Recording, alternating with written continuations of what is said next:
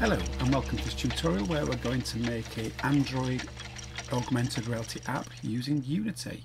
So the first step is going to be just checking your install, making sure you've got the newest version. I've not quite the newest version, but I do have the newest long-term support version.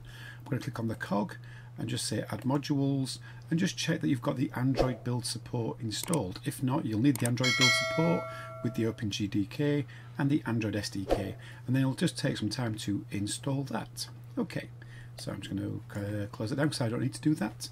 I'm going to create a new project. So a new project. So this is going to be my, this option use the 3D core because this just gives me a stripped down version, so I'm not going to be tempted to use the ARcore. That puts a lot of extra stuff that we just don't need just yet.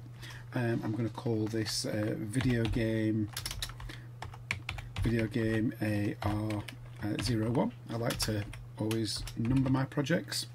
I've already got a sensible folder. Press create project and then we'll be back when this is finished creating. Okay, so here we are 3 or 4 minutes later. I'm into Unity with my project. I'm going to delete the camera, we don't need that one. I'm going to go to my Windows and Package Manager, and I'm going to need to use the ARcore. So if I just go on to Unity registry, and hopefully you should be able to see it in yours as well. So there's, I don't want the whole AR packages again, so I'm just going to come down. I'm going to find my ARfoundation. Yep, that's the one I want, so I'm going to install that. And I'm also going to install the Google ARcore once that's finished installing. Okay, it's asking me to restart, so of course I'm going to press yes, otherwise you don't know what unforeseen problems may happen. Okay, we're back. So the next one is to look for the Google AR. Back on, zooming past it. Yep, there we go. Google AR XR plugin. So again, we'll install this one. Okay, that's that installed. So our next setting is we are going to go onto our file, build settings, and right now we're setting up for Windows. Well, we don't want Windows, we want Android, and I'm going to leave those settings as they are for the moment until I press switch platform. So again, it's going to take a bit of reconfiguring. Okay, so we're going to go into our player settings. And we'll start at the top. It says company name, default company, so I'm just going to change mine to L and C for Lights and Clockwork. It's already got the product name from the name of the project. Version 1, I'll leave that as it is. I could at this point have a texture, but I've not got anything ready to go. I'll change that in a little while. I'll leave the icons and things alone, resolution, leave those alone. Other settings, this way I want to start making some changes. So I'm going to go onto auto graphics and untick this, and I know from previous experience we don't want Vulkan. It gets very upset with that, so I'm removing Vulkan. I may need to tick one of these, but we'll find out. It'll probably give us a warning if we do. So I'm going to scroll on down. Are there any other changes I need to make? I believe there are. I think I have to change this to IL2. Okay, so I need to make some changes to the support. There we go, so I'm going to say ARM64, so I'm just ticking that. Target devices, okay, I'll leave that alone for the moment. Okay, so I'm just going to come back, no, I'm going to come down to XR plugin, and I want to make sure we are going for Google ARcore. Click on this one, and yep, that should be fine. Okay, so this may take a while the first time you press it, so before I go any further, I am going to press build and run because the very first compile takes ages. So I'm just press build, build for now.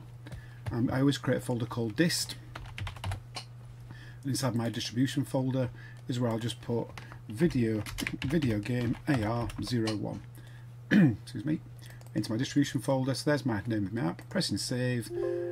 Okay, it's complaining, let's have a quick look why it doesn't like that. Okay, so I forgot to change the app version. I knew there was something. So go back into build settings, into player settings. Let's come down here. It's saying where do I want to go? Android 5, way too old. So I'm going to scroll on down. I'm going to use 7.1 because I've already tested this. I know this one works. I'll close that. Come back to press build, save, and we shall leave this to it for a moment and hope it doesn't take too long. Okay, so that took about 15 minutes to compile, which is quite a while, but now that should be set and ready for us to create Android apps. Okay, so I think we've got everything. We'll find out in a bit whether this worked or not, whether I've missed something out. Okay, so our next thing is we need to now bring things in. So I'm going to go on to XR. I want an AR session, so that sets up the code for actually creating our augmented reality. And the next thing I need is our XR origin. So this has got our camera offset and our actual camera in there with all the other bits that actually make it do stuff. So I'll close those down for the moment.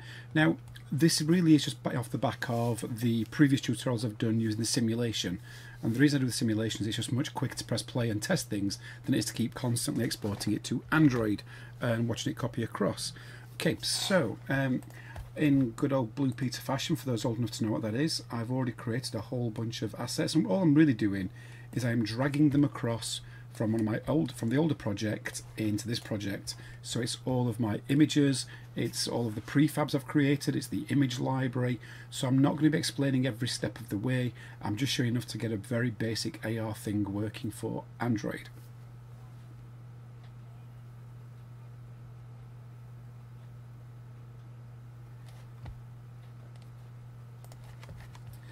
Okay, so I've it's still trying to do things. It's compiling the scripts that I've just copied across.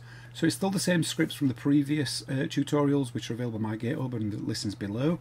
So I'm going to click on XR Origin. I'm going to go into my Unity video game things.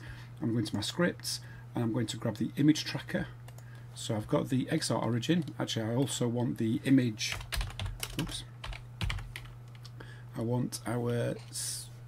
Which one do I want? There we go. I want our AR tracked image manager. So this is the one that's going to load the library up of pictures to actually follow.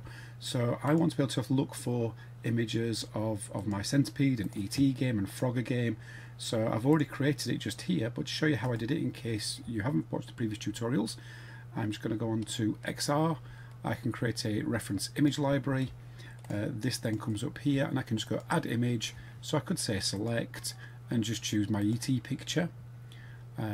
I could then add another image. I'll be deleting this in a moment anyway, and it's my Centipede picture. Now if you know the size, of this image, do click it and type in the actual thing in meters.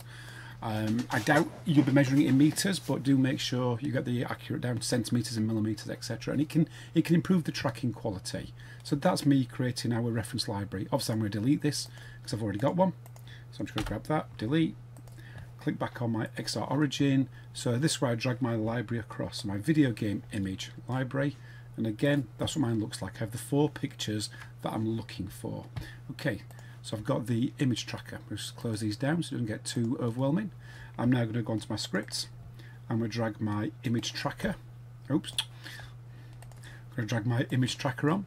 So this is the bit where when it sees the image from the camera, what 3D model do I want to launch? I've also got the AR UI, but I'm not going to use that for the moment, even though it should be exactly the same, but I'll set it up in a moment, but I'll not go the whole distance with it. So I want to add my prefabs. I know I want 4 because I've got 4 images. Going back into this, I'm going to drag my Centipede prefab on. And again, if you've not watched the previous tutorials, go back and watch at least the first 1 and 2 on multi-image tracking. But again, if you're not sure, these have to absolutely match the names of the things you're tracking. So if you notice, I've got ET, Frogger, Pressure Cooker, Centipede. Spelling, grammar, uppercase, lowercase, etc. matters. So again, we'll have a quick look. So you can see I'm matching type like for like. So if they don't, do rename them so they are correct. Because I've got this info box, that was just the information that if I did click on it, it would pop up.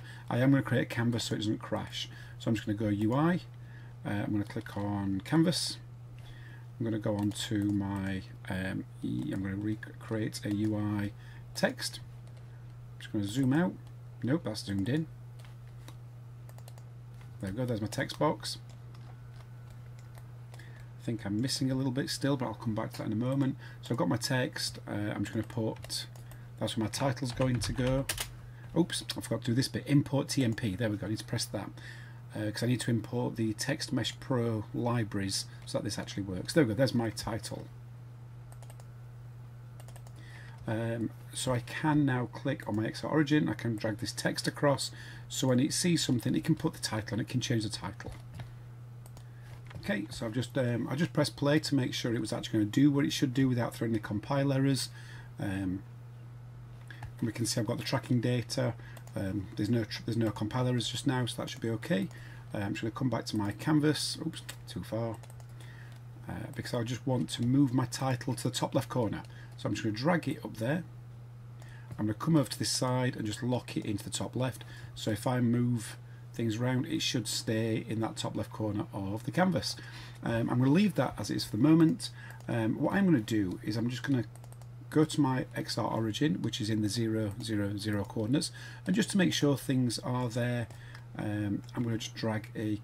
No, do I need to drag a cube on? No, this should be working now. This should be working just fine. So our next step is I'm going to turn my mobile phone on. My mobile phone is plugged in. I'm going to make sure it's in developer mode. I'm going to go onto my file and build settings. It says default device. There we go. My phone is there. If yours wasn't, just press refresh. But again, your phone does need to be in developer mode. So now what it should be able to do is if I run this program, it should compile the APK, so build and run. It's asking me what I want to do. Yep, the APK, press save. Yep, I want to replace it. It's now going to compile this. I didn't save change the scene. Yes, of course I do. I should have saved before pressing any of these buttons. It's going to start building it, and once it's finished, it will copy it across to the phone. I recommend don't let your phone go to sleep while this is doing it, otherwise it can get a little confused. Okay, so as we can see, this is now working. It took a ridiculous long time to compile, so I think I shall be looking and see if there's a way we can optimize that. So the next steps would be obviously to now add interactivity, but that is exactly the same as from the previous tutorials. So if you want to be able to click on these objects, go back and watch those where I've talked about augmented reality with the user interface, with the user interface, and you can see I've got little bits of code with lists and things, and physics and raycasting, and that's on the previous videos. So if you found this useful, please do of course subscribe, do like, leave a positive comment below, and if you've got a suggestion for a future video, of course leave that below as well. I think that's all we need for now. I'm sure there's something else I want to say, but I'm sure that'll do for the moment. Okay, that was it. Yep, if you want to now change your icons, you can, because now I've actually imported all my graphics. I can go on to my default icon, select, and I should have got my little thumbnail just there. Yep, there we go. So now that's what you would see on the desktop, phone top of your app instead. Okay, so I shall leave that there for now. That should be enough to get you going to make your own fully interactive Android app. I shall see you in the next video.